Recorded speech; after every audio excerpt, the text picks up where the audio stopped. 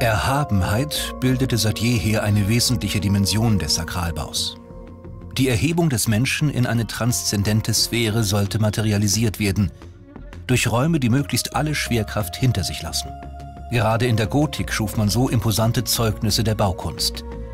Kathedralen, in denen die Schwere der Steine zum Verschwinden gebracht schien. Die Gesellschaft heute bietet für Erhabenheit oft nur profane Zeugnisse. Ist also eine zeitgemäße Gestaltung von Erhabenheit nicht mehr möglich? Vereinzelte Architekten beweisen, dass andere Lösungen für eine urreligiöse Erfahrung möglich sind. Eine Architektur, die ihre Evidenz findet in Leichtigkeit und Licht.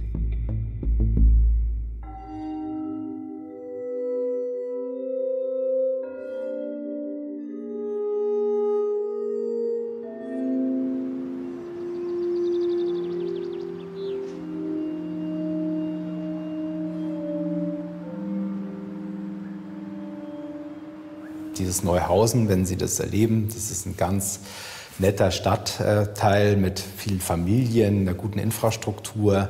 Also das wussten wir sehr gut, weil wir unser Büro auch daneben quasi hatten, in der Bodmerstraße. Das waren 500 Meter entfernt.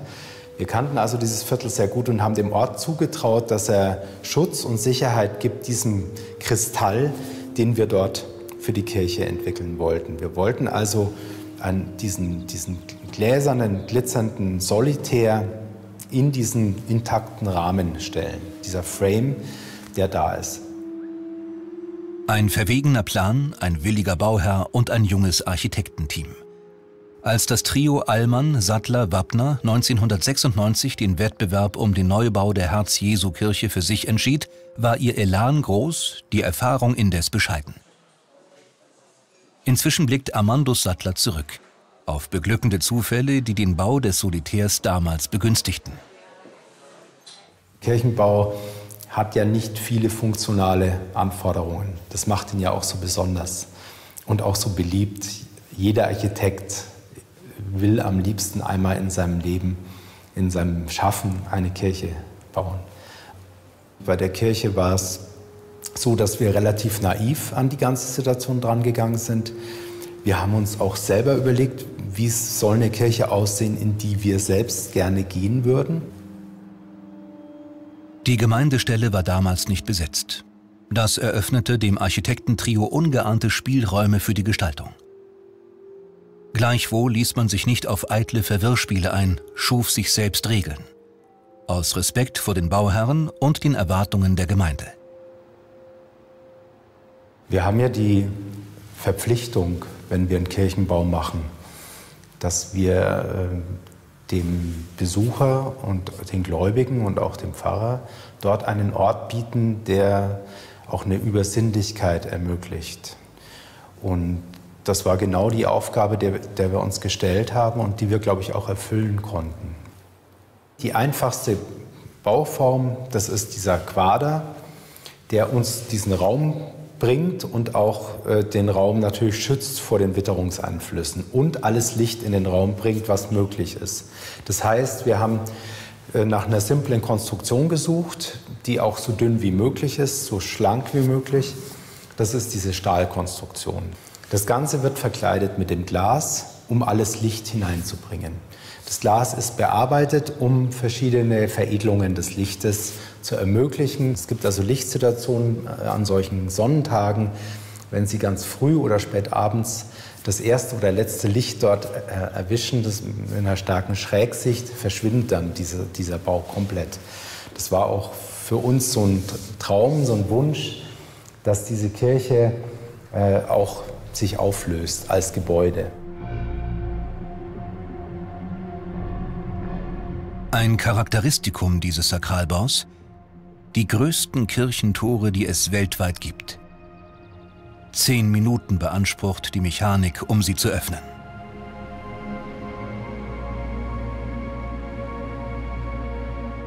Dasein im Strom der Zeit. Ein Angebot an alle. Pfarrer Würdinger gerät ins Schwärmen bei diesen Toren. Wir stehen vor dem Portal der Herz-Jesu-Kirche und dieses Portal ist eigentlich das große Erkennungszeichen dieser neu gebauten Kirche. Die ganze Fassade ist im Grunde genommen ein riesiges Tor, das sich öffnen lässt. An besonderen Festtagen wird dieses Tor auch geöffnet und es ist die große Einladung an die Menschen, in die Kirche zu kommen. Es ist nicht nur die Einladung an die Menschen, hier reinzukommen, sondern die Einladung an die ganze Welt. Die ganze Welt soll Platz haben in der Kirche, Kontakt bekommen mit dieser Kirche. Glas, Stahl und eine lichte Bläue lenken den Blick. Gegenüber trennt eine riesige Holzwand das Innere der Kirche vom umhüllenden Außen. Man tritt dann über diese Holzwand hinein, es gibt diese seitlichen Aufgänge zur Empore und dann ist man im Kirchenraum und dann ist es dieser Moment dieses kontemplativen, dunklen, der einen auch von der Raumhöhe erstmal bildlich auch wirklich runterbringt und dann taucht man ein in die Kirche und ist in diesem massiven, dunklen, niedrigen Eingangsbereich, der dann dazu führt, diese Konzentration aufzubauen, die der Kirchenraum braucht und sich später aber wieder zu befreien und ins Helle zu entwickeln.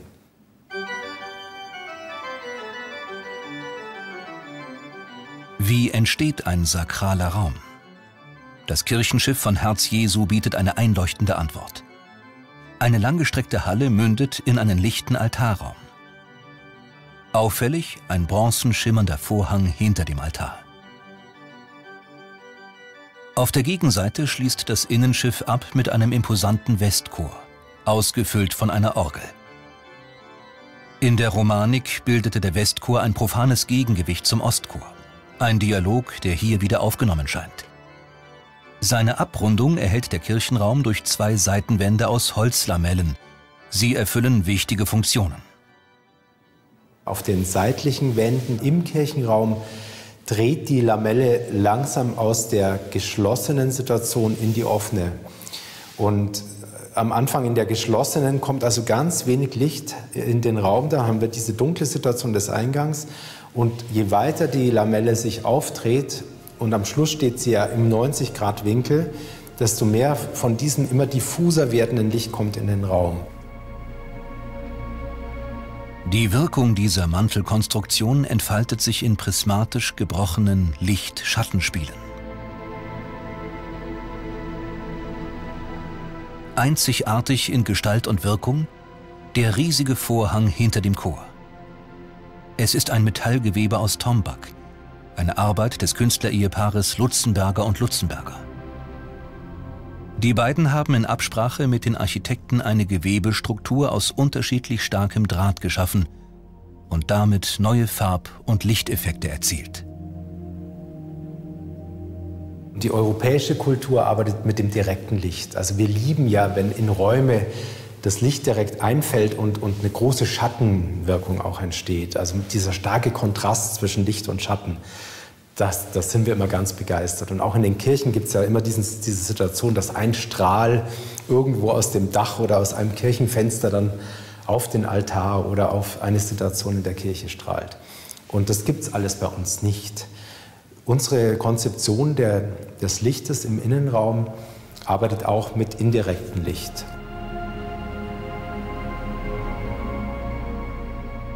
Die Magie, die diese kunstvolle Verdichtung des Materials hervorruft, ist phänomenal.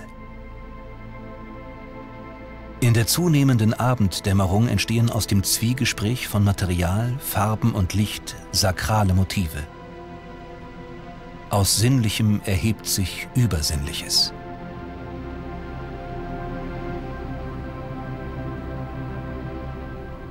Die Grundkonzeption ist eben genau so eingestellt, dass sowas passieren kann in dem Raum. Aber was dann im Einzelnen passiert, ist natürlich nicht in jeder Sekunde geplant. Da sind wir dann manchmal auch selber überrascht von dem, was das Licht leistet und was es zaubert auch und uns auch verzaubert. Wenn man die Augen öffnet und bewusst wahrnimmt, erleben wir in der Natur jeden Tag diese unglaublichen Prozesse. Und sowas ins Gebäude zu bringen, ist natürlich der eigentliche Schritt. Das in ein Gebäude hereinzuholen, ist eigentlich die Leistung. Zu den Freiheiten, die sich die Architekten herausnahmen, zählte eine intensive Zusammenarbeit mit renommierten Künstlern. So ziert die breite Vorderfront der Kirche eine Arbeit des Künstlers Alexander Beleschenko.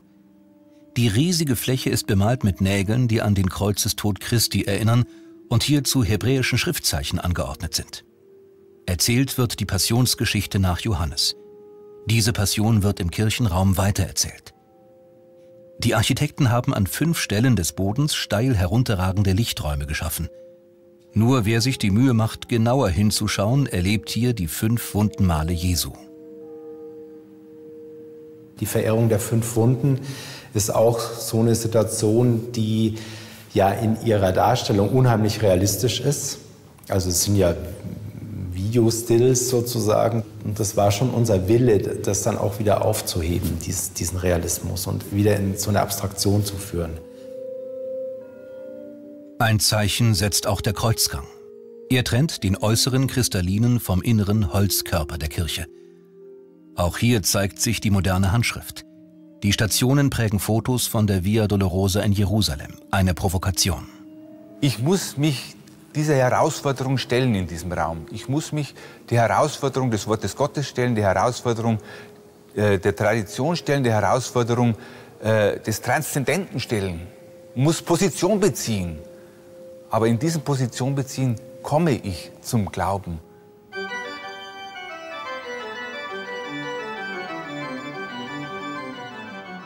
Die Herz-Jesu-Kirche in München. Ein Sakralraum auf der Höhe seiner Zeit.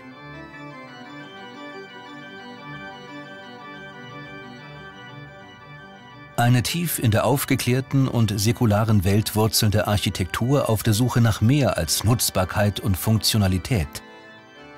Nach Spiritualität.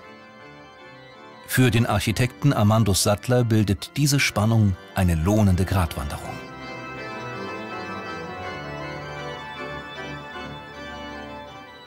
Wenn wir ein Gebäude schaffen, was nur Emotionen und Gefühle oder was weiß ich, irgendwelche Ideologien gut abbildet und nicht funktioniert, dann können wir es vergessen. Also die Funktion steht nach wie vor für uns schon als erster Schritt auch im Vordergrund. Wir müssen sie nur auffüttern mit anderen Themen, mit Inhalten, mit einem Sinn auch. Wir müssen heute Gebäude schaffen, die einen Sinn verfolgen.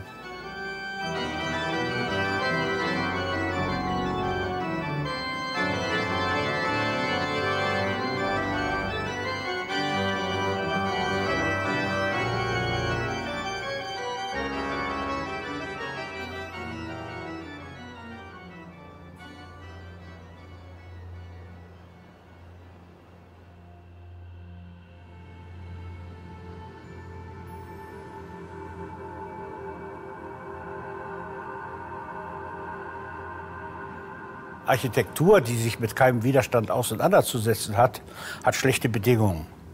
Denn nur die Herausforderung, auf etwas zu reagieren und die Reflexion auch gestalterisch umzusetzen, verschafft der Architektur, dem Gebäude, spezifische Identität.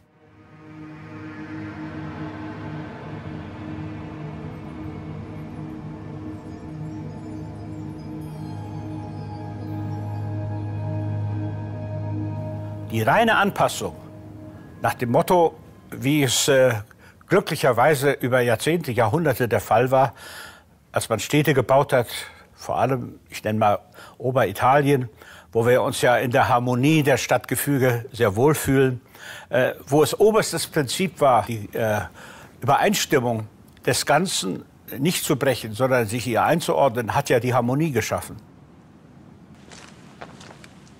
Wir leben heute in einer anderen Welt, die leider oder vielleicht auch vorteilhafterweise nicht so harmoniefreudig und harmoniebedürftig ist. Wie ein UFO in der Nacht. So wirkt dieser Bau. Seine Außenhaut scheint in eine lichte Membran gefasst.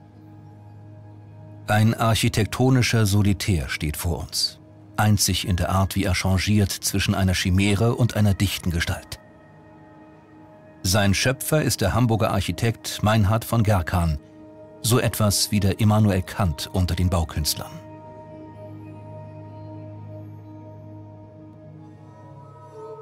Erst bei Tage entfaltet sich das Gebäude in seiner ganzen Gestalt. Es steht inmitten der Klosteranlage Volkenroda in Thüringen, das von der Jesusbrüderschaft betrieben wird. Umsäumt von einem kunstvoll angelegten Teich und den Ruinen einer gotischen Kirche. Futuristisch auch, wie der Bau aus einer bäuerlichen Umgebung herausragt. Hier wird Landwirtschaft betrieben. Man fragt sich, wie das Gebäude hierher kam. Einst stand es als Christus-Pavillon auf der Expo in Hannover. Auf der Weltausstellung ist es ja so, dass jeder eine Fläche bekommt, die zumeist rechtwinklig ist. Die Haupterschließungsweg verlief hier. Der deutsche Pavillon stand hier an dieser Stelle. Und zwar stand diese Fläche zur Verfügung, die wir weitgehend auch total überbaut haben. Wir haben eine Kolonnade davor gestellt, gewissermaßen so als räumlichen Filter, damit sich gegenüber den Menschenmassen, die sich hier bewegen, ein Abstand bildet. Die Wasserfläche dazwischen ermöglichte, dass sich diejenigen, die hinein wollten, dann durch dieses Tor hindurch über die Brücke in den Hof gelangten. Und der Hof so etwas wie die Vorzone war. Die Expo in Hannover. Vom Elan des großen Events getrieben, suchten damals die beiden großen Kirchen eine Heimstatt für ihre Ideen von einem religiösen Haus inmitten der schönen, bunten Welt. Beseelt vom Gedanken, dem Besucher ein modernes Kommunikationszentrum zu bieten. Ein Pavillon für sozial verträgliche Bilder. Ein Konzept, das dem ausführenden Architekten Gerkan damals wenig behagte.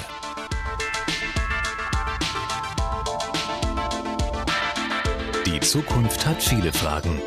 Reden wir darüber. Im Christus-Pavillon der Kirchen.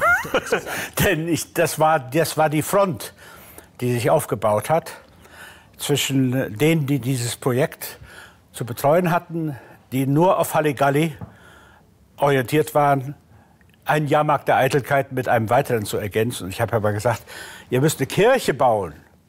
Ihr könnt doch nicht das Gleiche machen, was alle anderen auch machen. Weniger potent zeigten sich die kirchlichen Bauherren bei der Finanzierung des Projekts. Zum Glück kamen da andere, eher säkulare Mächte zu Hilfe. Die Kirche hat natürlich gar kein Geld mitgebracht, sondern nur Bittschreiben. Und zwar an die Industrie. Und das meiste Gehör und die meiste Zuwendung hat sie erfahren von der Stahl- und von der Glasindustrie. Diese beiden Sektoren des Bauens haben sich bereit erklärt, mit Sponsormitteln, vor allem mit Lieferung von Leistungen, von Material, also Stahl wie Glas, sich entscheidend an dem Projekt zu beteiligen.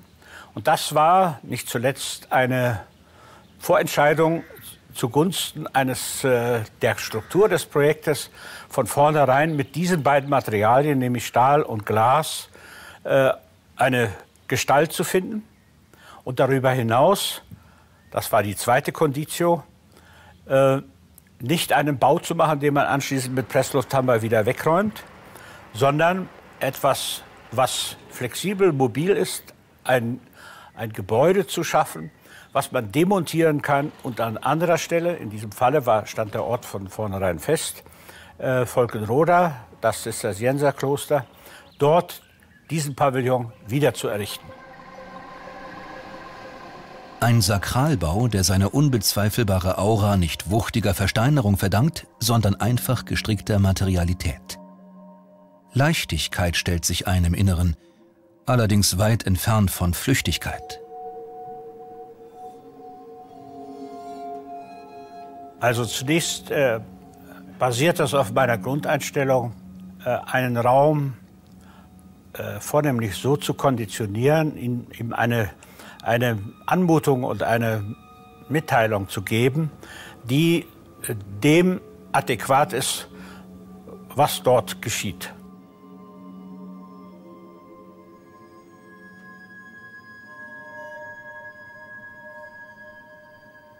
In diesem Falle geht es um einen Beitrag einer Weltausstellung, wo die Kirche die einzige Ausnahme gewissermaßen inhaltlich darstellt, nämlich nicht für Produkte wirbt, sondern für Besinnung, sich für Besinnung engagiert, für Kontemplation und für Innehalten.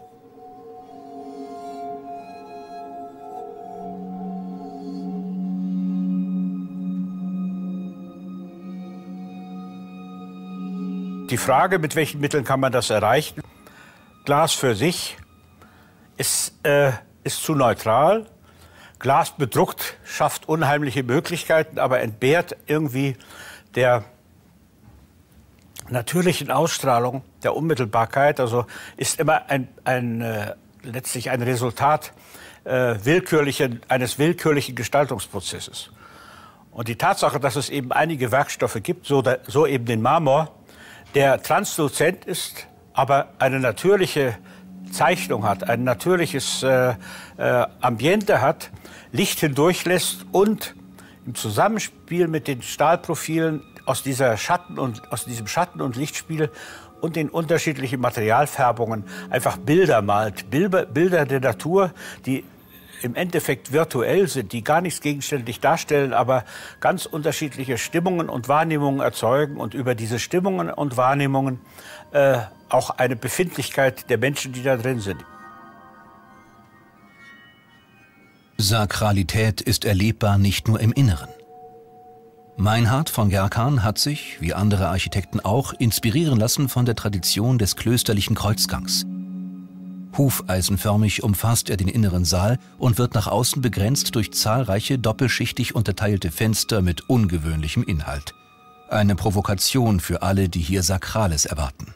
Ich glaube, es hat in der Menschheitsgeschichte fast keine Periode gegeben wie die unsere, wo die Verbildlichung von Realität, wenn es denn nicht ein Foto ist, stärker umstritten und widersprüchlicher gesehen wurde als heute. Ich würde mal sagen, es ist sogar noch weit häufiger der Fall, dass jedes Produkt der Kunst, das Religion oder religiöse Anliegen interpretiert, mehr Widerspruch als Anerkennung findet. Aus dem Verzicht auf klassische Bilder hat Gerkan das Konzept zu neuen Bildern gewonnen. Die Grundüberlegung besteht darin, zu dem Generalthema Mensch, Natur, Technik, dem Menschen den Freiraum zu übergeben, wo er selbst gegenwärtig ist, und Natur und Technik mit den Mitteln zu zeigen, wie sie sich in unserem Alltagsleben darstellen. Dass aber beide Materialien, auch die der Technik, dann, wenn sie losgelöst sind von ihrer primären Funktion, wenn sie zum Beispiel einfach in Masse auftreten, eine hohe eigene Ästhetik entwickeln können. Und alleine die Struktur, die sowohl in der Natur wie in der Technik wirksam ist, dazu führt, Bilder zu erzeugen, die Assoziationen wecken, sondern es dem Betrachter zu überlassen.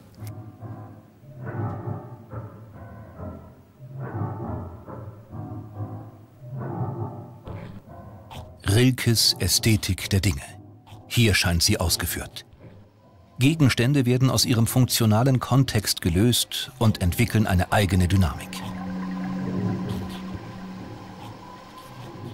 Dabei lässt Gerkan sich nicht so sehr von dem Gedanken an menschliche Kreativität leiten. Er vertraut vielmehr auf physikalische Einflüsse auf das Material.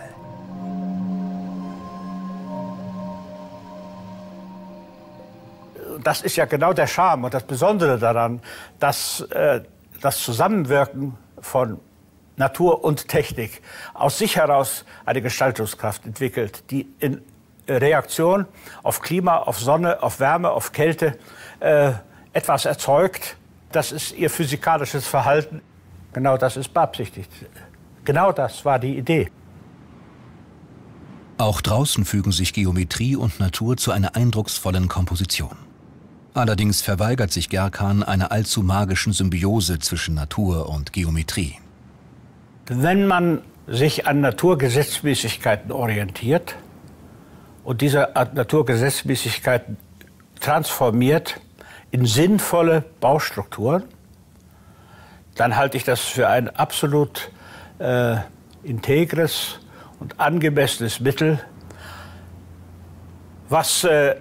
Wogegen ich Vorbehalte habe, ist die organische Vielfalt, die sich in der Natur widerspiegelt, nur vordergründig ästhetisch oder formal ästhetisch aufzunehmen und auf diese Weise einen räumlichen Habitus zu erzeugen und eine Form zu erzeugen, die mit der Konstruktion, der eigentlichen Konstruktion, die das trägt, überhaupt nichts zu tun hat. Architektur folgt den Gesetzen der Mathematik. Da ist Meinhard von Gerkan ganz der Meinung Kants. Aber dies schließt einen spielerischen Umgang mit der Natur nicht aus. Aus kantischer Strenge und schillerschem Spieltrieb gewinnt das Gebäude seine Erhabenheit. Der Christus-Pavillon, ein markantes Zeichen der Architektur.